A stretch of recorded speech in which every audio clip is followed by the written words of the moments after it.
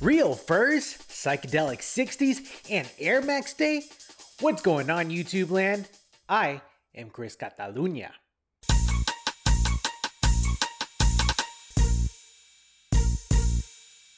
Yo, if you haven't checked out the Instagram page, follow me at Chris Catalunya with the underscore at the end. If you love the reviews, go ahead and like, subscribe, and hit that notification bell so you'll know when I upload a new video.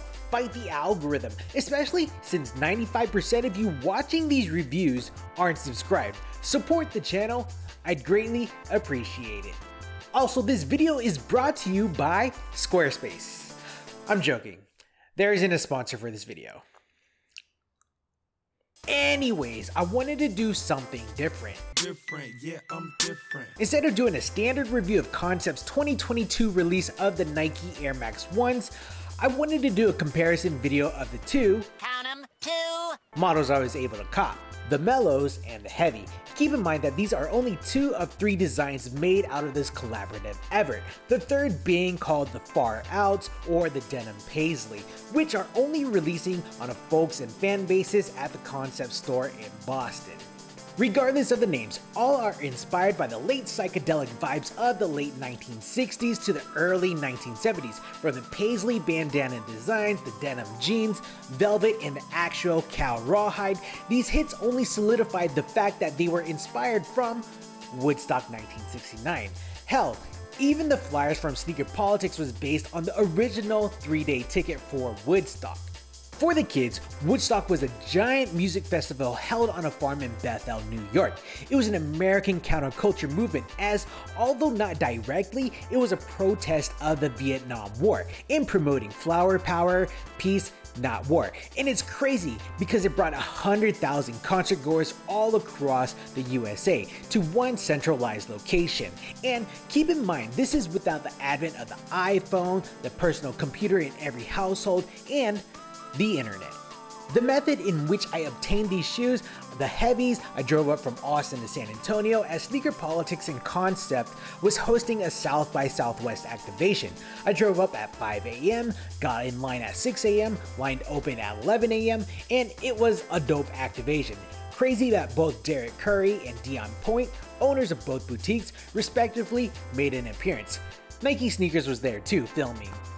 Welcome to Austin. It's no Boston, that's for sure. But yo, what up, guys? I'm Derek Curry from Sneaker Politics. We're in Austin. Brought my man Dion down from Concepts. The Mellows I was lucky to hit early via the Concepts website, but days later, they too made a surprise appearance at South by Southwest, 2 days after the Heavies released locally. So I tripled up. Easy W's, and I must say I'm glad First Come First Serve is back in full session.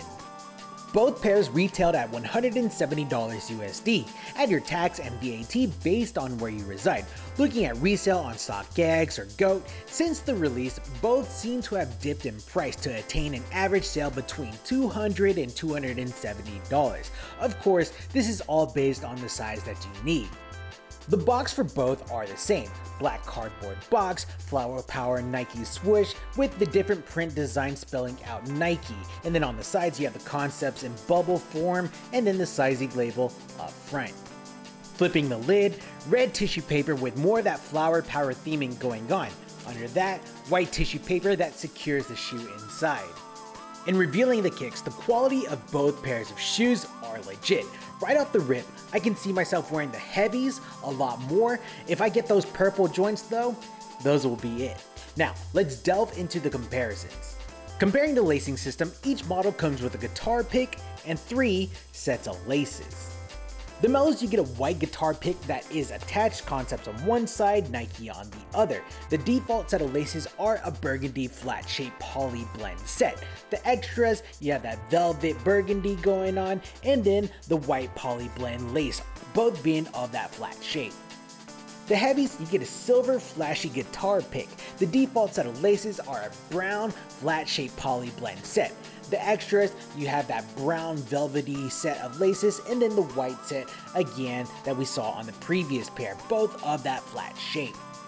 Running along the base of the uppers are the guards. The Mellows, they sport this solid olive green canvas material, where the Heavies, it sports a tiger stripe camo that seems to be a ripstop material. Now, Both prints are representative of the M65 US military issue jackets that were prevalent and used during the Vietnam War taking place. Taking a look at the vamp and the quarter panels, it's pretty much the same on both pairs as they both employ a tie-dye denim wash vamp and quarter panel. No single pair attains the same pattern makings going on, making each pair unique. Mine are more on the light side, but I've seen pairs where they have darker blues, which I actually prefer. I'm a bit jealous of those pairs. But both actually have stitched in slash, star, and moons representing the symbols that were printed on the original Woodstock tickets. Also, towards the toe, the shoe employs real cowhide material, making this shoe not vegan. And you know it's real because the insole actually has a sticker stating so. It says the shoe contains real fur. The swooshes found on both the lateral and the medial side of the shoe are done in patch-like form and are stitched to the uppers of the shoe. The laterals are done up in a line color form where the medial has a different design with that flower power going on. The top eyelets of both pair employ this corduroy material where on the heavies you have this light blue going on and then the mellows that purple. The back is a bit different on both. The collar employs this weird pattern spelling out concepts in different colors. Below that is that bandana paisley design that is present. On the heavies, you have that dark navy or that black going on, and then the heavies, that orange. And then that embroidered Nike Air at the heel with those like hanging threads that gives it more of like a homemade feel. Behind the laces is probably the most drastic material differences between the two styles. While the heavies are my favorite overall, I think the tongue on the mellows are better because of that velvet material versus the good quality brown leather that is found on the heavies. Now, there's nothing wrong with this brown quality leather, but just that burgundy velvet on the mellows, it just makes it so much better. But I have zero issues with either. Now, at the top, they're both crowned with a woven label done up in white and the Nike branding and concepts bubble lettering. The lining on both keep the same color scheme of the respective shoes, though they employ a rib meshing that'll stop short of calling corduroy. It's well padded on the lateral, the medial, and at the ankle of the shoe. Getting inside the shoe, the insole looks like it came straight out of the Yellow Submarine movie, attaining some psychedelic artwork. You have the logos that are at the heel, and that white label stating this shoe contains real fur. Looking along the baseline of the shoe, the midsole is this EVA foam that is accompanied with a clear air bubble at the heel. And it's cool because you have paint splatters that match the respective outsoles that overlay those particular features. Even the structures inside the bubbles match the outsoles, in which blown rubber with that typical Air Max 1 traction design make up the outsole. In terms of comfortability, I really do like the feel of Air Max 1s because it employs that air bubble and that EVA midsole.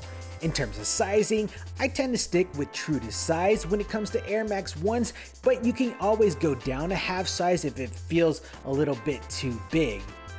Overall, I do like this collaborative effort between Concepts and Nike on this Air Max 1, and I love that sneaker politics and the culmination of South by Southwest has enabled me to hit on this pair locally.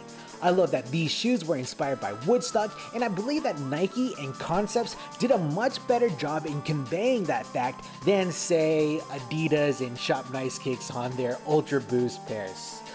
Yeah.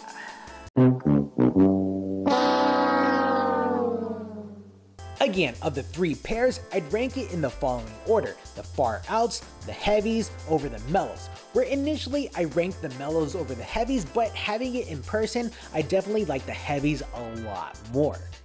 If you were able to copy these at the retail price, good for you. And I'm also glad that these are not super out of reach on the resale market. It's hovering again between $200 and $270, definitely attainable.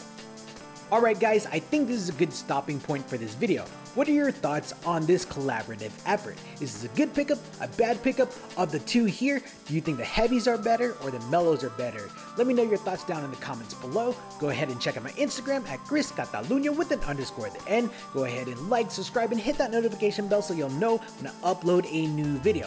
Fight the algorithm. I'd greatly appreciate it. Thanks for kicking it with me. I'm Chris Catalunya, and we will check you next time. Cheers! Sige na.